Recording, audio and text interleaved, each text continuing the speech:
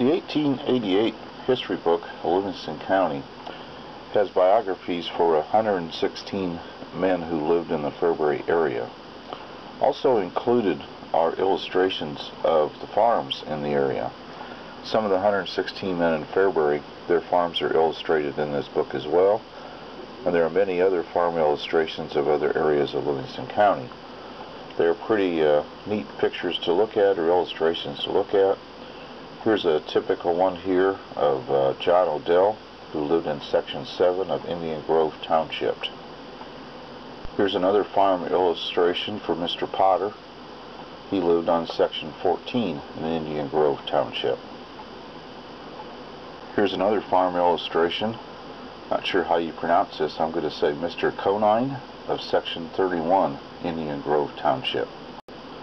Note the horses and the carriages shown in the illustration. Here's another illustration of the farm of Frank Eads in Section 26, Indian Grove Township.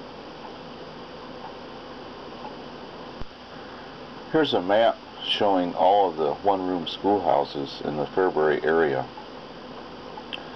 The top of the map is north, and there was a schoolhouse every 2 miles. So I'll just quickly read through, starting at the top, the north end, down through the middle of Fairbury, and then down to the south end. Lodemia, Avoca, Pearson at the top, then Baker, Bright's Corner, and Fugit, then Brownville, Fairbury Grade School, and the Beehive.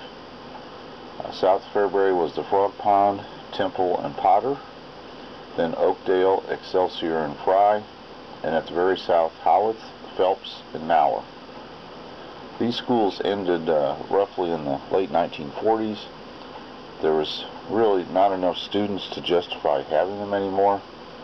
With mechanizing of agriculture, you didn't need large families anymore to farm the land.